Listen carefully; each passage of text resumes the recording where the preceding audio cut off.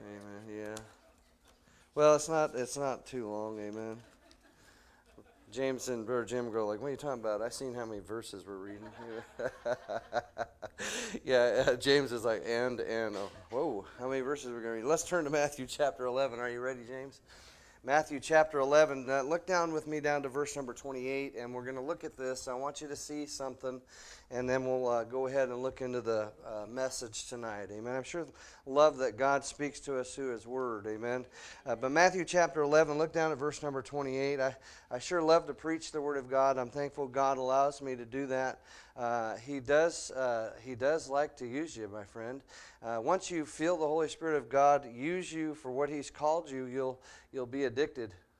Amen. It's nice to see and hear the Word of God speak through you. But Matthew chapter 11, look down at verse number 28. And we'll read down to verse 30, and then we'll pray and ask God to be with us tonight. Are we there? Matthew 11, verse 28 says, "Come unto me, all ye that labor and are heavy laden, and I will give you rest. Take my yoke upon you, and learn of me, for I am meek and lowly in heart, and ye shall find rest unto your souls. For my yoke is easy, and my burden is light." Dear Heavenly Father God, Lord, we love you. Father, we come to you again tonight. Lord, we ask the Holy Spirit of God would have freedom. Lord, I pray that you'd use me. Father, clear my mind. Father, use my words. Lord, I pray that you withhold things that I shouldn't say. And Father, I pray you'd speak to our hearts. Lord, we'd learn something. That's why we came here, Father, to hear and learn from the Word of God. And Father, we not only want to learn, but Father, we want to apply. Lord, I hope that that's our prayer, that you would help us to apply the Word of God to our lives so that it can be more like you. In Jesus' precious name, amen. I'll tell you, I was thinking about a thought, and these verses came to my mind. I was thinking about this before I started studying here in Matthew chapter 11, but these verses quickly came to my mind. Let me ask you this tonight. I know that we are all weary and heavy laden. Amen. Look at there. It says, "Come unto me, all ye that labor and are heavy laden, and I will give you rest." Amen. I like that verse. That is the verse that the Lord kind of used to speak to me. The title of the message is, "He is Ready," capital H. He is ready. Write that down. I want to try to be your pastor tonight and help you a little bit and teach you some things and some things that God has taught me. Now, it's not whether or not we are heavy laden, because He says, "Come unto me, all ye that labor and are heavy laden, and I will give you." You know, it's interesting. That tells me that He knows that no matter who you are, you like to take it all on. We forget to come to Him. That's why the title is, "He is Ready." He is ready. Let me ask you this. Are you? You know, He's ready. He can take the whole world. Amen. I used to have a T-shirt when they first came out with them years ago, where it showed a man holding the world, and it says the weight of the world, the sin of the world, and it showed a man holding it. I also seen another one that says, it would say, "Bench press this, the sin of the world." You know, actually, in all reality, that's a lot of weight, but not for God. God can handle it all, amen? He's ready to handle it all. The word "ready" there means quick. He's quick. He's prompt. You know, I like it. The Bible says that we have not because we ask not, or we ask amiss. So it's not whether or not He's ready. A lot of times it's because we haven't even asked correctly. But He is ready. He says, "Come unto me." Boy, I like that. You know, I could jump into Hebrews chapter number 10 just based on that, "Come unto me," where the Bible says right there, verse number 23, "Draw near, nigh unto me." It's talking about drawing near. And then verse number 25, he says, "Forsaking not the assembling of ourselves together." So a part of coming near to God is also the same as coming to church and being faithful to the Lord Jesus Christ. So the word "ready" is quick, prompt, Well, that'd be a nice thing to be told of by your employer, wouldn't it? Or one day when you stand before the Lord, wouldn't it be nice for him to say that, boy, you were ready. You were quick when I asked, and you were prompt. You did what I asked you to do. He has no hesitations. He's prepared. He furnished with what is necessary.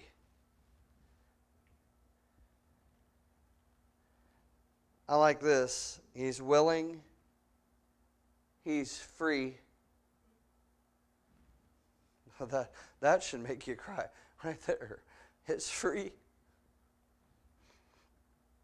And he does it cheerfully. He's willing. He's free. And he does it cheerfully. Now that should blow you away. Willing, free, and cheerfully. Now listen to that verse.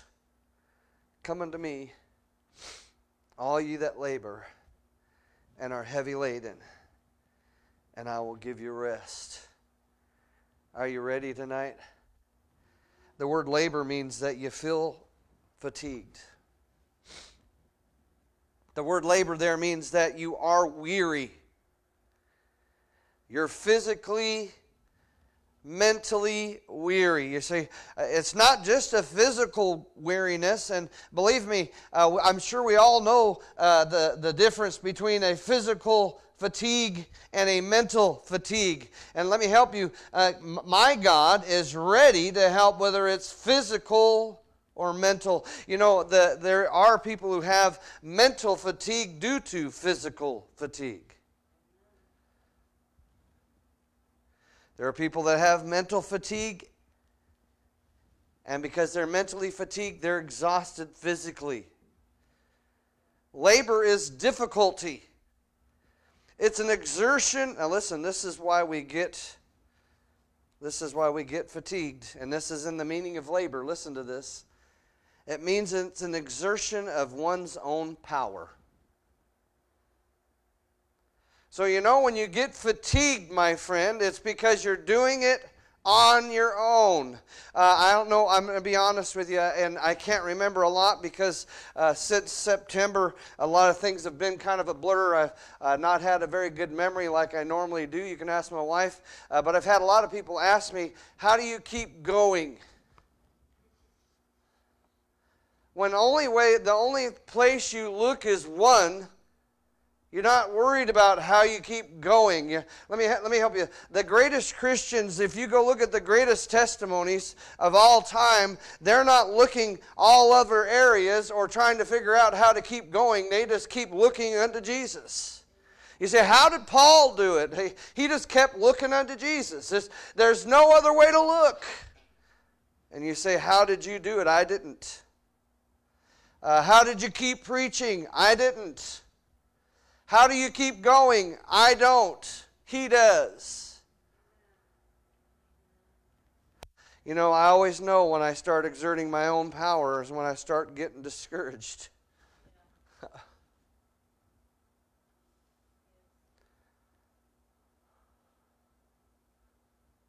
You say, how long? Do you know what? The Lord never tells us how long. I can only imagine, I'm sure, and I'm not trying to put my wife on the spot, I'm sure she's asked the Lord, how long? Let me help you what? Don't ask that question because you begin to exert your own power. I'm a verbal person, so I usually say what's in my head, and so we'll be in our one room, amen, our one little house, which is a blessing, and I'll say, you know what? How long? You say, what? How long will we be sick?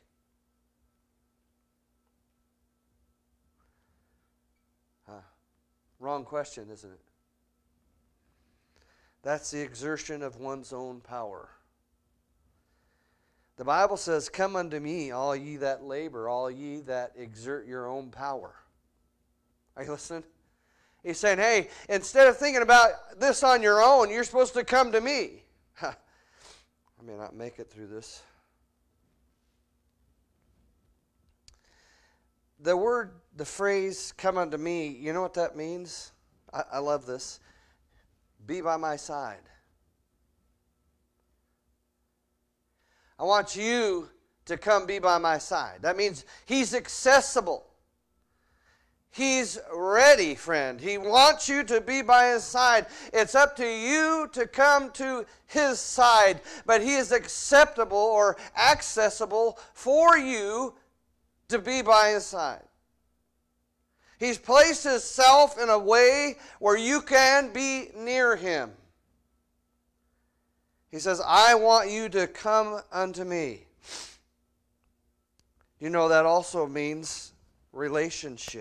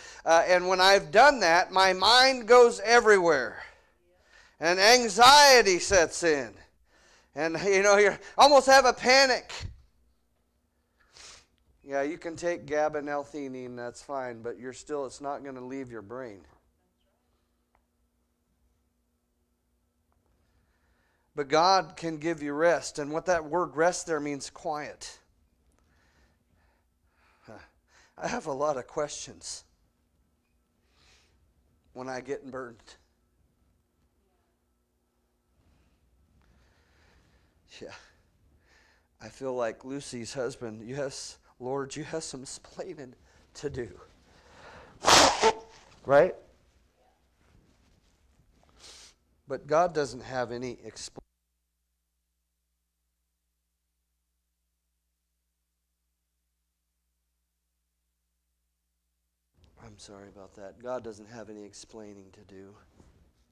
We do. God wants to give us quiet.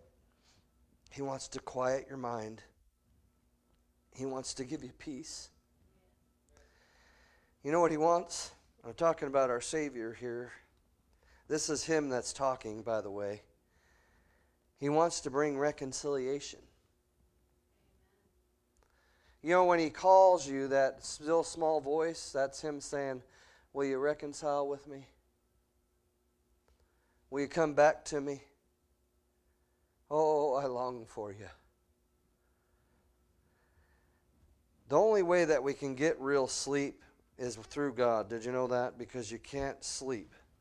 You know, the interesting thing is when you go through a lot of things and a lot of burdens, you become anxious and depressed. And usually nights are the worst, aren't they?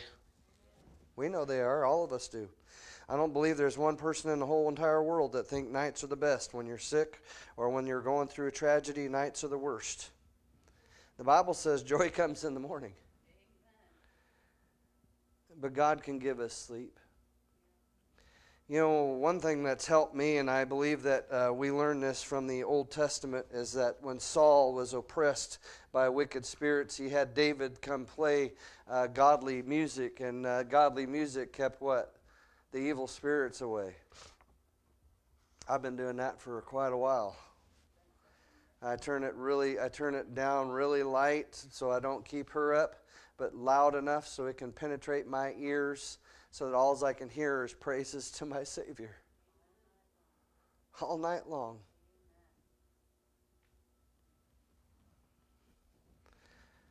You know, sometimes we had to have the praises going in, so we'll praise going out.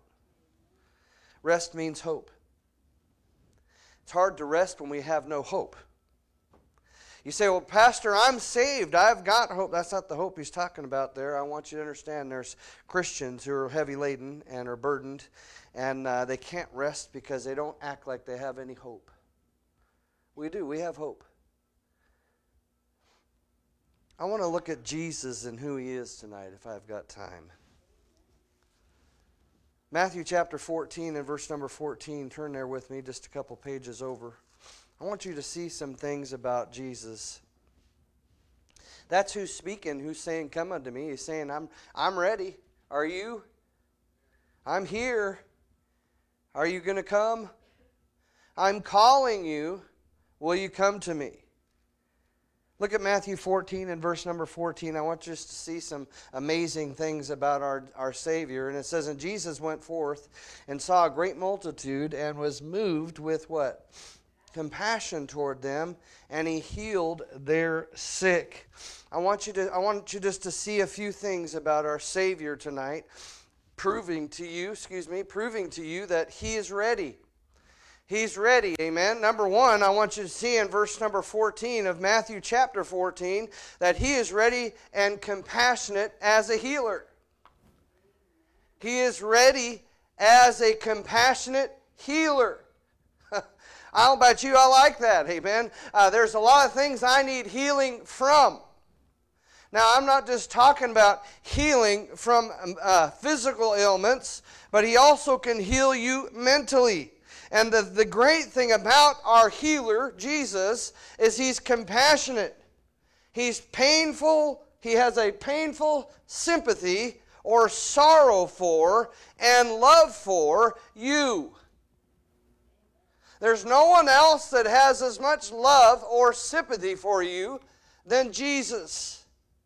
Now, here's a good explanation. Unless you didn't have good parents, amen. You know, there are some people that didn't have very good mothers or good fathers, and it's not a very good example. But that's not the way God created it. You know that God created the family. Now, think about this with me. He created the family: father, mother, and children. God the Father as a representation of the Father. God the Son is a representation of the Mother. Because Jesus is the one who compassionately, sorrowfully, painfully loves you. He's the one who came and died on the cross for you. He hasn't changed His character. You have. He asks this evening in a compassionate, healing way, are you ready? Psalm 78 and verse number 38, I'm just going to pull a portion out of that verse. It says, but he, being full of compassion, forgave their iniquity. I'm so thankful that my Savior is full of compassion for me. Man, I definitely don't have full of compassion sometimes. Now, I'll have sorrow and sympathy for myself. Boy, that's selfish, isn't it?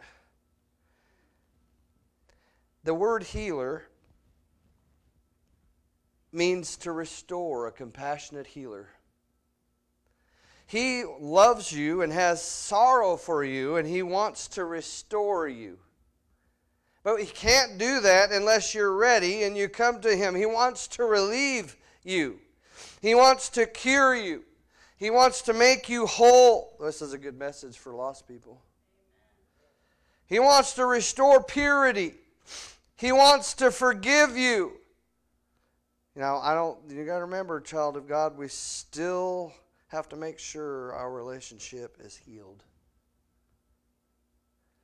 When we do that which is wrong against the Savior, we still got to make sure our relationship is healed.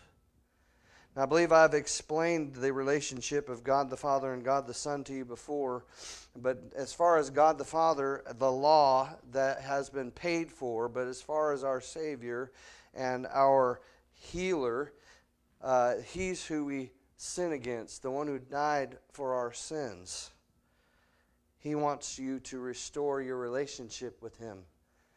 He wants to forgive you, reconcile you. He also, when He heals you, do you know what that does? It helps you to do something. It's called grow.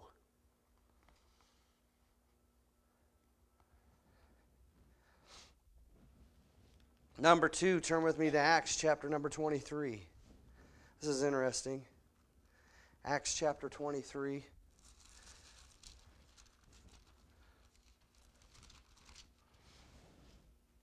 Look down with me at verse number 1. I just wanted you to see the whole story. I'm not using every verse. I'm just using one, but I want you to see the whole story. So look at verse number 1. We'll go down to verse 11. That's the verse I want, because that's where Jesus is speaking, is right there. But if you look at verse number 1, it says, and Paul, earnestly beholding the council, is everybody there? Said, men and brethren, I have lived in all good conscience before God until this day. And the high priest Ananias commanded them that stood by him to smite him on the mouth. Then said Paul unto him, God shall smite thee. That's funny, isn't it? Thou whited wall, for sittest thou to judge me after the law, and commandest me to be smitten contrary to the law? He knew them. And they that stood by said, revilest thou God's high priest? Then said Paul, I wist not, brethren, that he was the high priest, for it is written, thou shalt not speak evil of the ruler of thy people. But when Paul perceived that one part were Sadducees, and the other Pharisees, he cried out in the council, men and brethren, I am a Pharisee, the son of a Pharisee, of the hope and the resurrection of the dead, and I am called in question. And when he had so said, there arose a dissension between the Pharisees and the Sadducees, and the multitude was divided. For the Sadducees say that there is no resurrection, neither angel nor spirit, but the Pharisees confess both. And there arose a great cry, and the scribes that were of the Pharisees part arose and strove, saying, we find no evil in this man, but if a spirit or an angel hath spoken to him, let us not fight against God. Hypocrites. And when there arose a great dissension, the chief captain, fearing lest Paul should have been pulled into pieces of them, commanded the soldiers to go down, and to take him by force from among them, and to bring him into the castle. And the night following the Lord, listen to this, and the night following the Lord did what? Stood by him, and what did he say? Be of good cheer, Paul, for as thou hast testified of me in Jerusalem, so must thou bear witness also at Rome. Are you listening? It says, the Lord stood by him and said, be of good cheer. I like that. He's ready to be the encouraging helper. Not really much of a helper. He does all the work, right? The big part is that he's there to encourage. Notice what he says to Paul. Be of good cheer. You know what I like the most is that Paul was near him. He stood near him. The Lord cannot encourage you if you're not near him. The Bible says in Matthew chapter 11 in verse 28, come unto me, I'll give you rest. You see, how did Paul do this? Because he was unto him. And all things, I love that, man. He got smart with them guys, didn't he? Because God was near him. Jesus was near him. He was an encouraging helper. Be of good cheer. Do you know what that means? That means to have courage or be comforted. Encourage and courage are the same thing, basically. Because encourage means to give courage. But God says here, he says, be of good cheer. Have courage. He's encouraging him and comforting him. That's why I got the title, Encouraging Helper. The Lord will give you encouraging or courage, because encourage means to give courage, to give confidence of success. Now, he didn't feel too successful, I'm sure. But Jesus was there to give him confidence of success, to inspire him, and to give him, here's what we need, strength of mind. Strength of mind. I put in here the meaning of helper. He literally is not our helper, but in a way he is. He only helps when we're near. Have you ever heard, I know I've said this before, and something I've learned, and I hate this because I like to help people, but you can't help people unless they come to you for help. Have you ever heard that? Come on. Do you know that you can see people, they need help, they need Jesus as their Savior. You think you're going to save them? No, you're not. You can only lead people to the Lord who are actually seeking for Him. Do you know, I can know that someone's doing something wrong, and if I go over there and tell them it's wrong, it's going to make them mad. It don't matter if I can show them my license. I can tell them how long I've been doing it. They're just going to think I'm arrogant. Now, I could ask them, but that's still kind of, if they're not looking for help, normally they don't care what you have to say. Have you ever found that out? Huh? You know what's interesting too is there'll be people that I know that know I'm a plumber, and I would have gladly have helped them by showing them what to do instead of asking me and letting me draw it out or show them, because I don't have a problem doing that. You don't have to pay me to give you some wisdom or some knowledge. But instead of doing that, they just went ahead and did it themselves, and they got all the plumbing in, and now they're renting that place to somebody, and now they can't get the sewer gas smell out. And so then they call me to come look at it, and I come look at it, and I said, well, if you would have asked me before you put all the plumbing in the walls and the floor, I can't do anything about it. It's all plumbed wrong. See how stubborn we are? That's what the Lord is saying here. I can't encourage or help you. I can't give you aid if you don't come unto me. I can't give you the rest you need or the aid you need, like I did Paul, if you're not near me. See, I just want God to speak through me. Like I want to be able to read my Bible and see it as you do, Pastor. Then get in it. You know, I'll tell you, one of my desires after I finally surrendered to preach was that you know, I want Lord, speak to me. I want show me how to. You know, it takes a lot of study. They don't just give it to you. I was just telling my wife the other day, we were talking the other night, and she asked me a question about something, and as I began to answer, I felt the transformation in bed of all of a sudden, I was not her husband anymore. I was the pastor. And the Holy Spirit of God grabbed a hold of me, and I wasn't trying to preach, but it was like a light preaching and I could tell the Holy Spirit was pouring out. It's because of a lot of study. I didn't study to preach that message. It was stuff that God had showed me that He developed when someone asked me a question. He can do that for you. I'm nobody.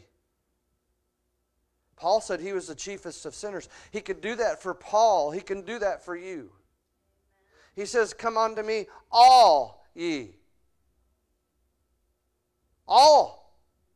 He wants us all. Oh no, Pastor, He wants you more. You know, the closer you get to the Lord, the more you know that's not true.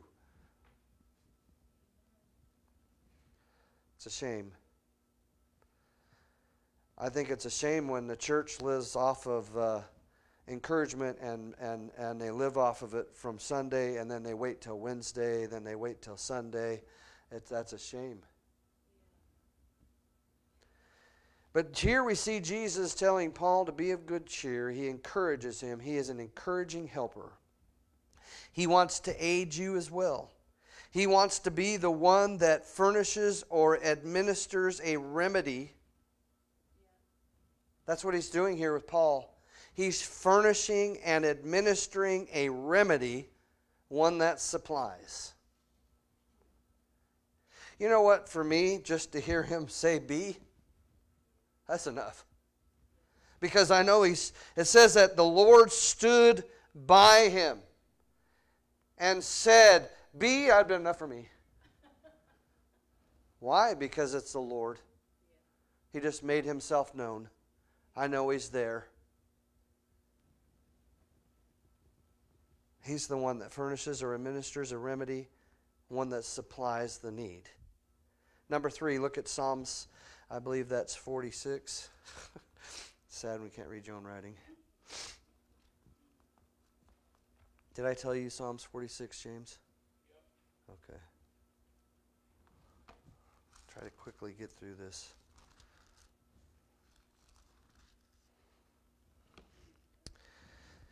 All right, 1 through 7. Look at this with me really quick. It says, God is our refuge and strength. I love this verse.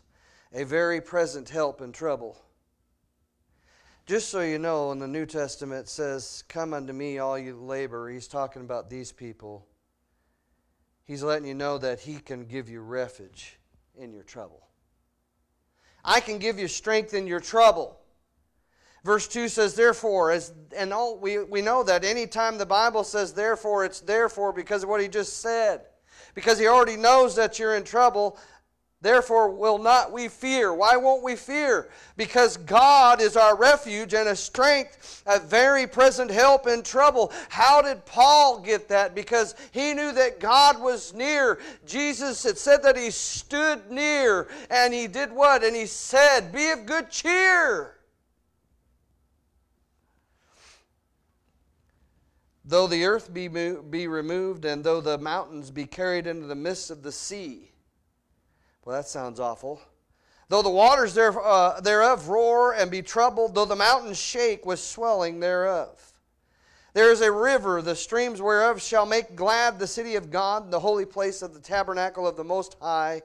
God is in the midst of her. She shall not be moved. God shall help her, and that right early. And the heathen raged, and the kingdoms were moved, and He uttered His voice, and the earth melted. That's how powerful our Lord is. And it says, and the Lord of hosts is, this should make you cry, is with us. The God of Jacob is our refuge. The God that was the God in the Old Testament is still our God today. God is our refuge. It's not can be or should be. It says is our refuge. The problem is you haven't made Him your refuge because you haven't come unto Him. Number 3 is He's ready to be your refuge and strength.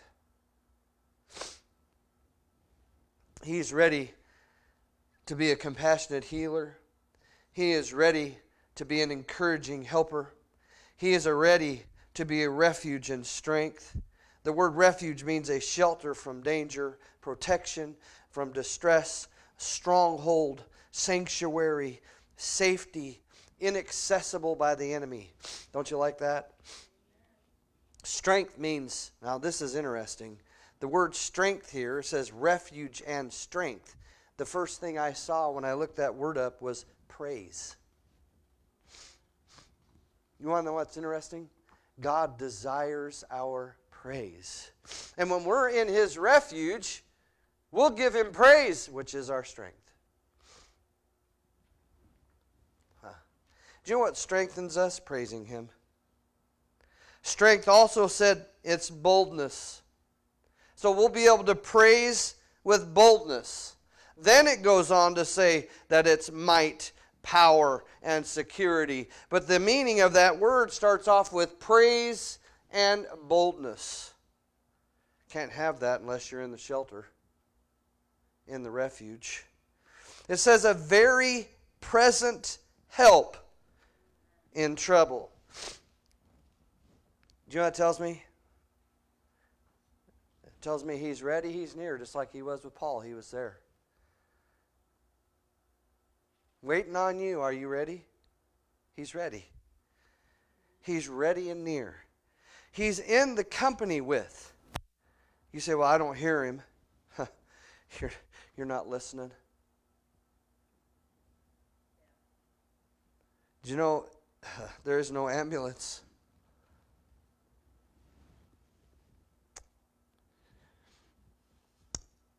That can be there quicker than Him.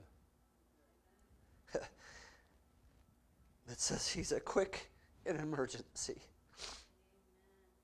You don't have to push any buttons. It's already there. When Peter fell in the water, all he had to say was help. And He was there. Instantaneous. You know, Peter knew he did wrong by taking his eyes off the Lord. The Lord didn't cast judgment on his wrongness. The Lord waited for His help. Do you know Peter could have gurgled in the water, God would have got it, and He would have pulled him out. That's how quick. Can't help if you don't want help. Attentive. Very present means He's attentive. Did you know He's there? I like that because you know, if you have animals, you know that they like to have you to be attentive to them, don't they? Do you know that the Lord is attentive to you? He knows what's going on in your heart. But we haven't brought it to Him. Come ye all that are... Come unto me. You know what He's saying? I'm ready. I understand you hurt. I understand your pain. I understand your loss. Me and my wife are reading this book. And it's a counseling book. And the last chapter we read had to do with loss. It was talking about there's all kinds of loss in our lives. You know, as we get older, we lose our strength. That's a loss. Did you know that? It's mentally hard.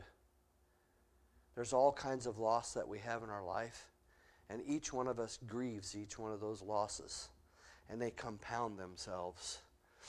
The Lord says, come unto me.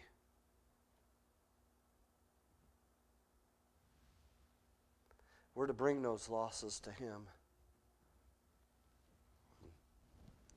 He wants to give us a refuge. He wants us to have strength. He wants you to understand that He's present, attentive, and He exists at all times. Just so you know, while you sleep, He watches. With God present, verse number 2, it says, therefore will not we fear. There's no reason to fear with God present. Number 4, I'm gonna look at this. Turn over to John chapter 15. John chapter 15. Really quick, just a couple of verses. Verse 13 through 15. You got to hear the end of it. Are you there?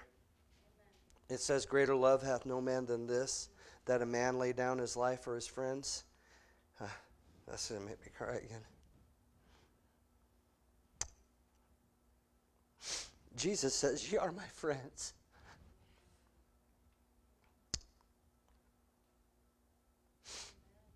I haven't been too friendly, have we? He says, ye are my friends if you do whatsoever I command you. Henceforth I call you not servants, for the servant knoweth not what his Lord doeth. But I have called you friends. That's special. For all things that I have heard of my Father, I've made known unto you.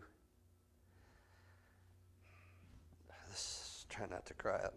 He's ready to be your friend.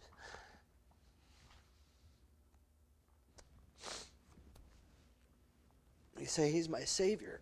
Yeah, but is he your friend? It says, greater love hath no man than this, that a man lay down his life for his friends. He did that for you. He says, ye are my friends. He also says, but I have called you friends. A friend is one that's attached by affection.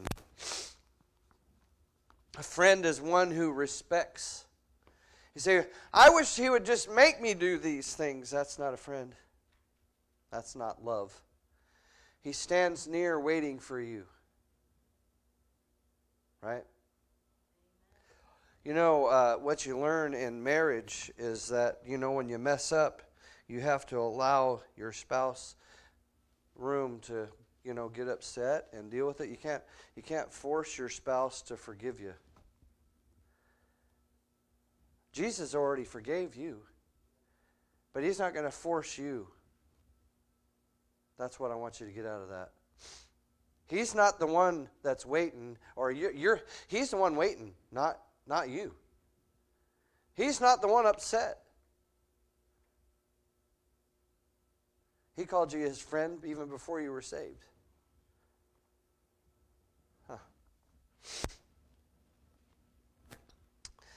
Psalms or Proverbs 17:17 says, a friend loveth at all times. That's talking about Jesus, my friend.